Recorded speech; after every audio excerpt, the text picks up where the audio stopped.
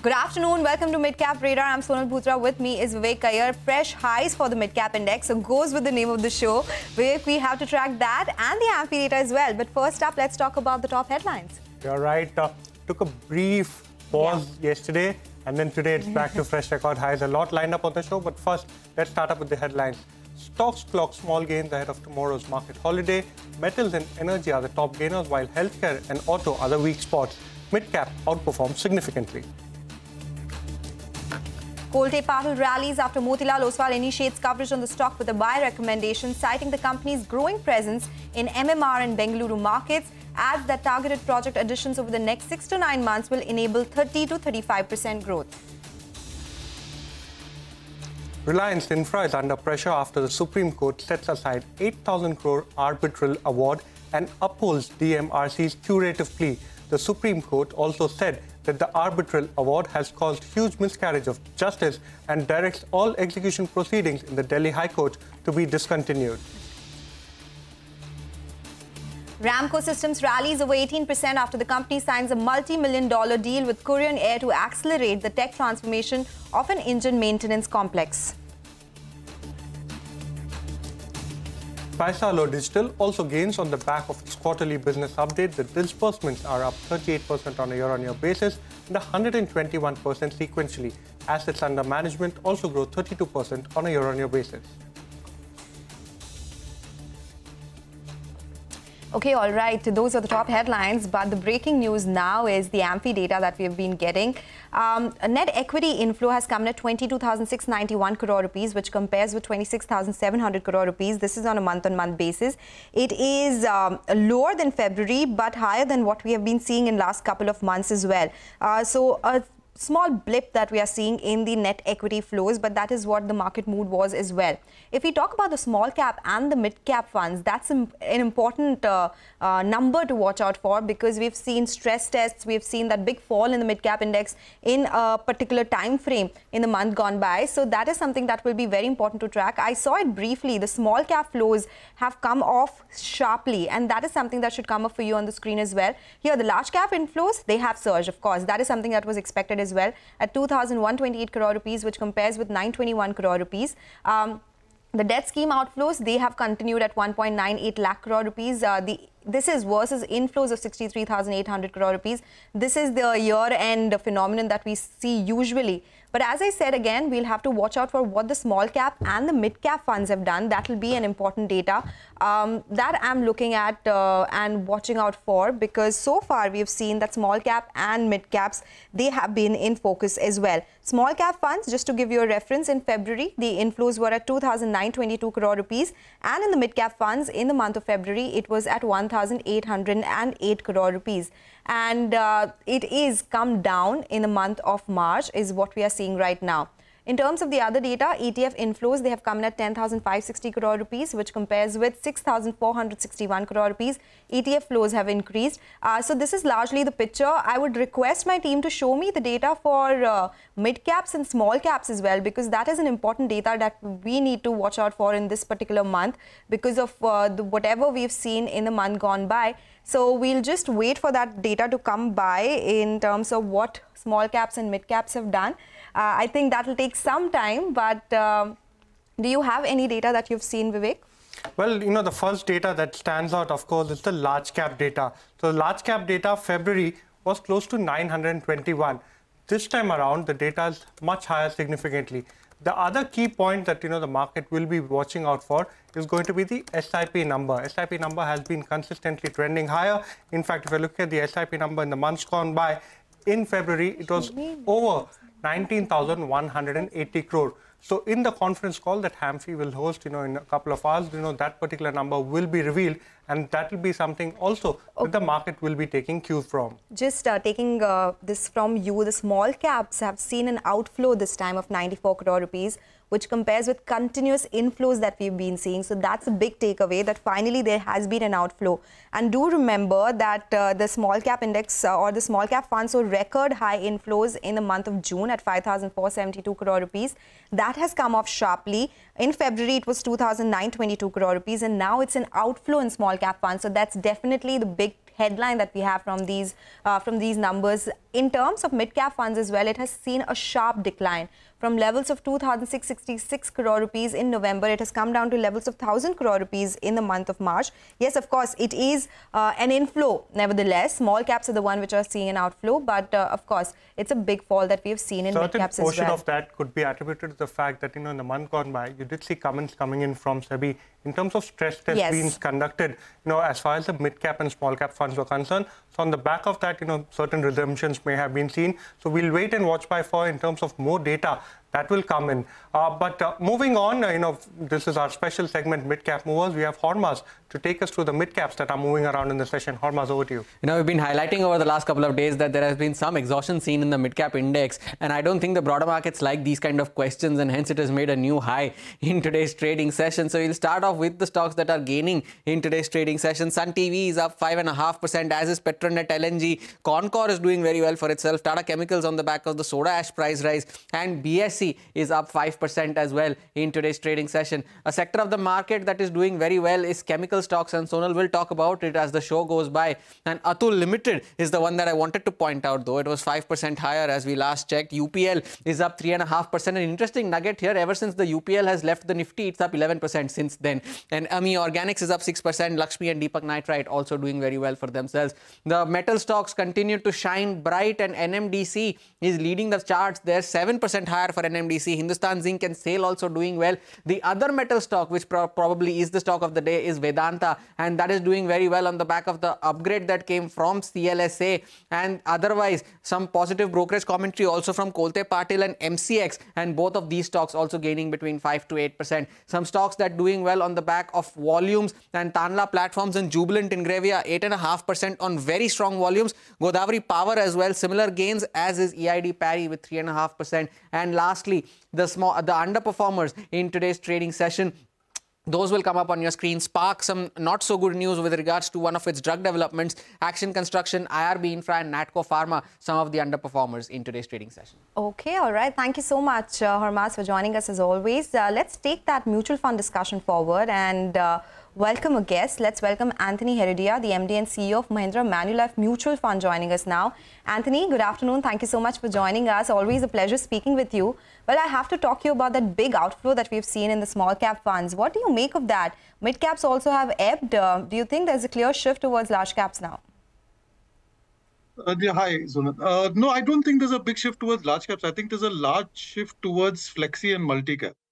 And I think it's a shift that's been in the works for some time now, because if you look at the data, even in Jan and Feb, flexi and multi-cap funds were seeing increased flows. I think what's happened in March is we've seen higher than usual redemptions in small cap. I don't think you've seen gross flows come off that much, but it's obviously resulted in a net outflow for the month, which is the first for, I suspect, 15 months. But I think the clear preference we're seeing in the marketplace is for flexi and multi-cap funds, not as much for large, because flexi and multi-cap funds, by definition, in any case, typically have 50 to 60% large caps. Thanks for that, Anthony. Anthony, just wanted you to answer a couple of questions. Number one, March typically, fiscal year end, do you see a phenomenon where you do see some amount of profit booking or some amount of money being taken off the table by retail participants in the broader end of the market, which is the mid-cap and the small-cap funds?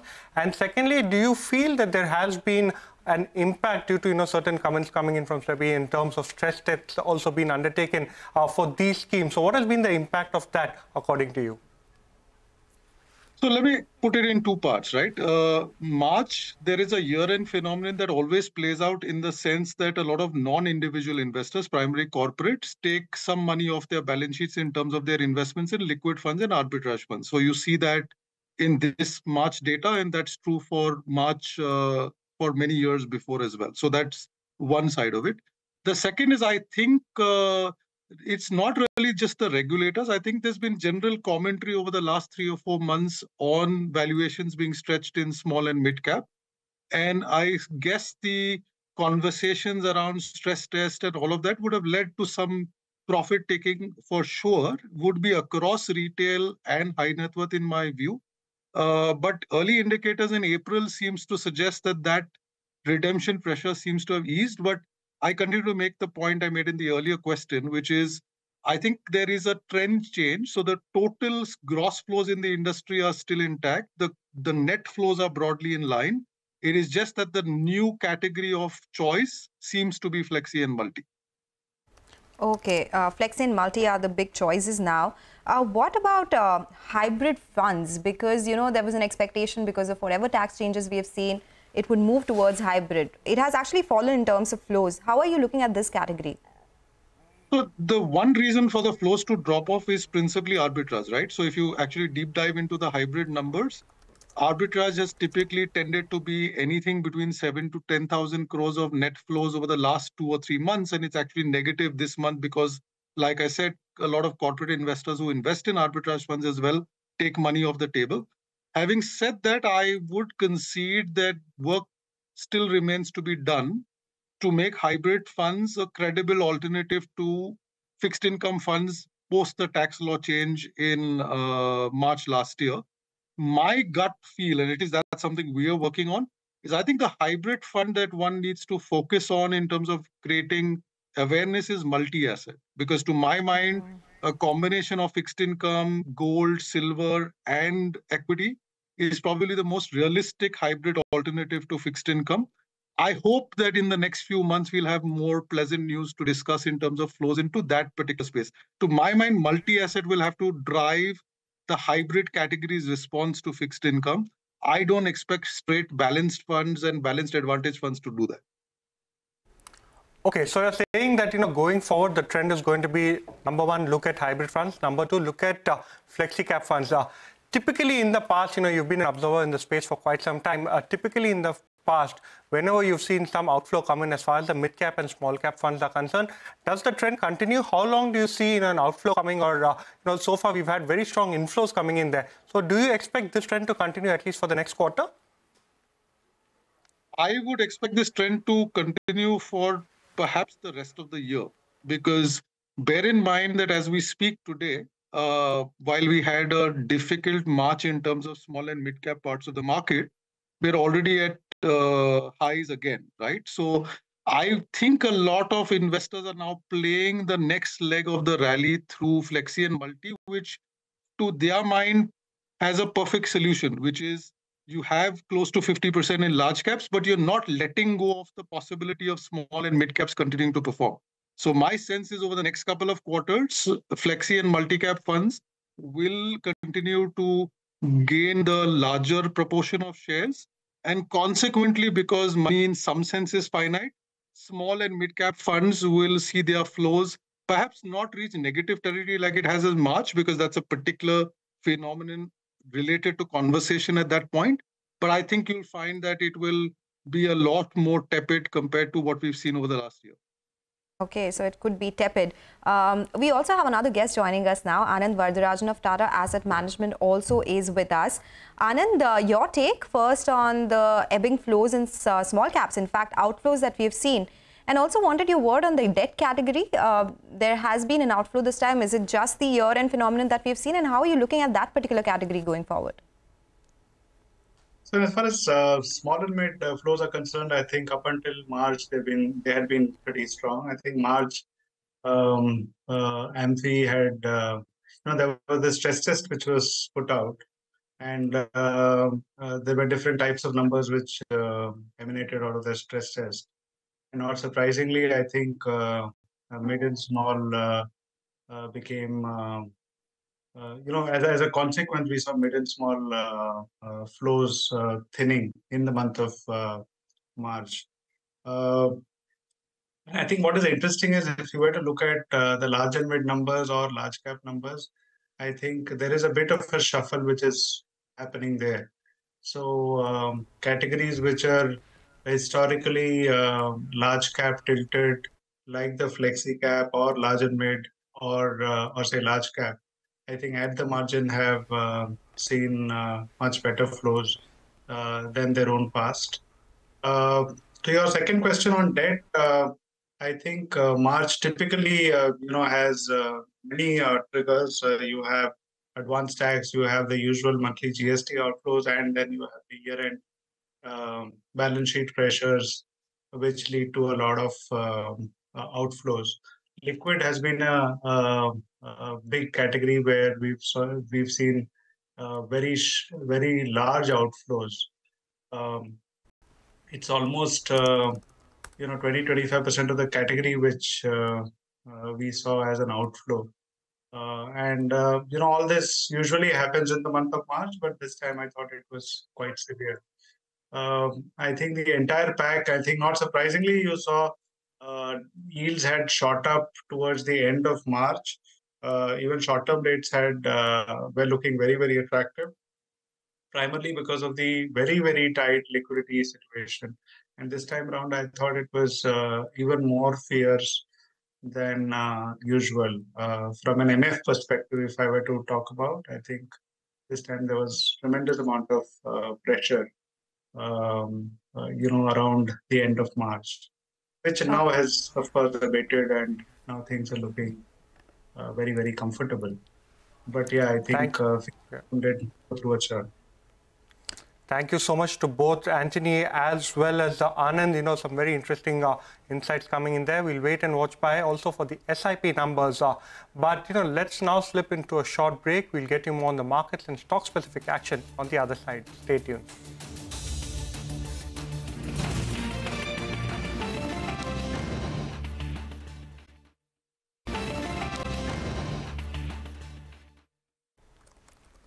Welcome back. We've just digested and tried to understand the numbers that have come out in terms of the mutual fund data. But today, one particular pack that's been doing quite well is the chemical stocks. Chemical stocks are buzzing in trade. Sonal, you track the sector very closely. What's causing the rally? Well, there are a number of things. There is a possibility and there's an opinion that may be the worst in terms of pricing pressure and destocking is over for the sector. So just take a look at some of the stocks. SRF, for instance, is at a 52-week high. You have Clean Science Technology. There is Jubilant Ingrevia, which is up 8.5%. Tata Chemicals is surging in trade. Ami Organics, some fundraise as well, which is planned. Arkin Chemicals is the other one, which is up around 4.5%. Now, based on the conversation that we've had in the last couple of weeks, it is an indication which the companies are suggesting, which is, of course, very company-specific, that the destocking phase is over. Nifty Organics, for instance, told us that FY25 will be 20 to 25% better than FY24. Looks like destocking is coming to an end. We spoke to the global chemical major Lubrizol as well, where they indicated that destocking in the global chemicals industry is behind us, and demand and supply, that is balancing right now as far as business is concerned as well. Now, from Bloomberg, we got a data today that soda ash prices in China, they have been continuously inching up. They were up more than 4% today, and that is back near the 2000 level, which is the highest that we've seen in 2 months. It is, of course, China soda ash prices. Indian soda ash prices follow suit, but right now that is the reason why there could be some possibility or positivity that, yes, the worst is behind us. Now, we did get exports growth data for the month of March for some of these chemical names. For SRF, it continues to decline both on a month-on-month and on a YOY basis. For Navin Fluorine, there's a sharp increase, 120% on a month-on-month basis, which is led by the CDMO business. PI Industries has seen a decline both month-on-month and on a YOY basis. Aarti Industries, that is the one which has seen an uptick both on a month-on-month and on a YOY basis. And this is something that the management was indicating as well, that there is a recovery in discretionary demand. Atul has seen a similar trend. There's an uptick on a month-on-month basis. Nifty Organics has also seen an uptick both on a month-on-month and on a YOY basis. But despite the sharp increase that we're seeing in stock prices right now, if we look at how they are off their 52-week high levels, it is a big number again. Navin Fluorine is down 35%, Nifty Organics down 25%, Atul down 18%, Clean Science down 16%, Balaji Mines also down 15%, and valuations continue to remain at elevated levels. So that just tells you how overvalued or how premium valuations these stocks were trading at as well.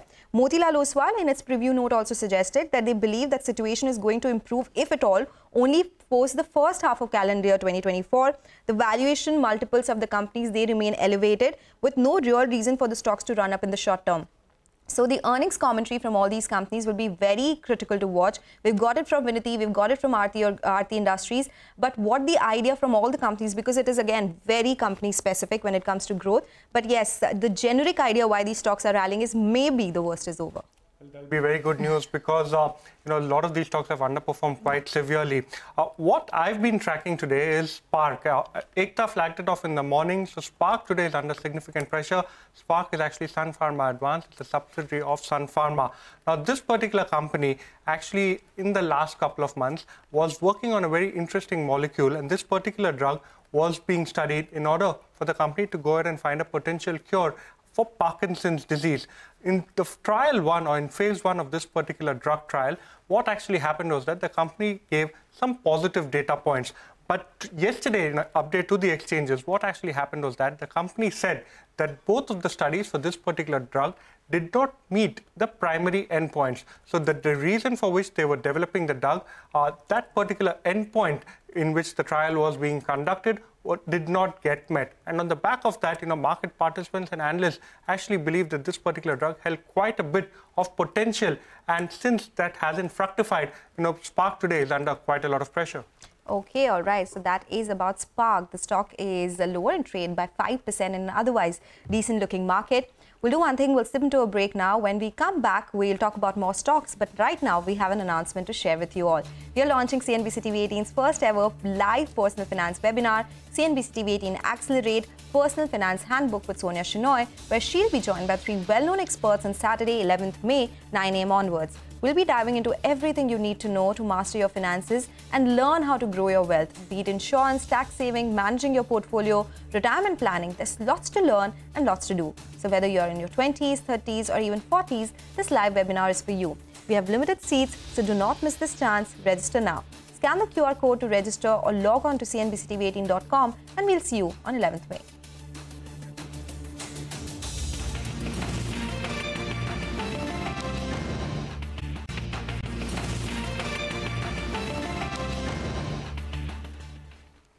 Welcome back. You're still tuned into Mid-Cap Radar. Well, it's been a buzzing Mid-Cap Radar today, but we did speak to a lot of managements early in the morning. Shyam Metallics is one of them. The company expanded into stainless steel flat products business. Earlier today, we spoke with the management of Shyam Metallics on their outlook and expansion plans going forward. Listen in to what they had to say. If we cumulative this all the plant that we are in stainless steel long product where in Indore where we have acquired this Mittal Co-op. So there also we are adding facility for this further processing to increase our EBITDA margin. So this 25,000 ton facility we are adding for bright bars and 18,000 ton per annum for this wires. So if we consider all this, though we are expecting 5,000 to 6,000 CR from this stainless steel. So basically margins, we can say that once this value addition stream start functioning, we will increase this supply chain material by EBITDA margin by 7,000 to around 7,000 ton per metric ton, 7,000 rupees per metric ton. Additional EBITDA margin we are expecting. So we are expecting this capital outlay of around 650 to 750 CR for all this. Well, the next stock in focus and another management that we spoke to today was IRB Infra. The stock slumps in trade after the arbitral tribunal ruled against the company in the NHAI case for the Ahmedabad asset. Also, toll collections have jumped 30% on a year-on-year basis for the month of March. Earlier today, we spoke to Tushar Kawadia, who's the group CFO of the company, to discuss the NHAI case in detail. Listen in to what he had to say.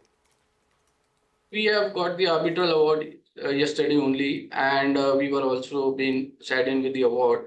So looking to the award, if you see, our claim was with respect to the competing facility to the particular stretch, and which was the claim was filed for from the year 2015-16 when we have seen this competing facility has come up parallel to our stretch. 1,032 crores, which was since 2015-16, which was filed in as a claim in our in the arbitration claim itself, and which was for a particular period. Now this is a continuous claim which will be for a year-on-year basis.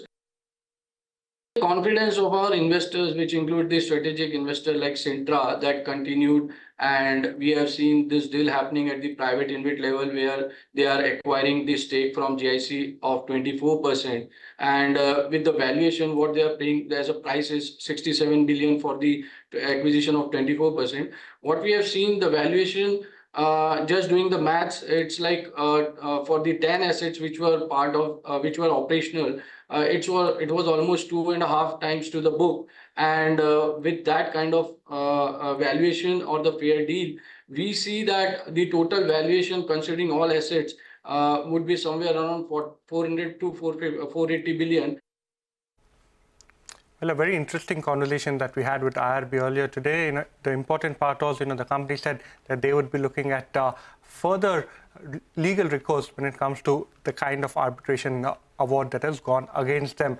But let's take a look at the markets. The mid-cap index yesterday saw a bit of a pause after a continuous 11-day streak. Today, the market is back, and today it's trading at fresh record levels. What's aiding the market higher? Both PSU as well as private metal stocks. These are the ones that are doing quite well. Look at names like NMDC, look at names like Coal India. All of these stocks are surging in the session. You also saw Vedanta today, surge on the back of a CLSA upgrade. But that's all the time we have on Mid Cap Radar today. Your stocks when we return.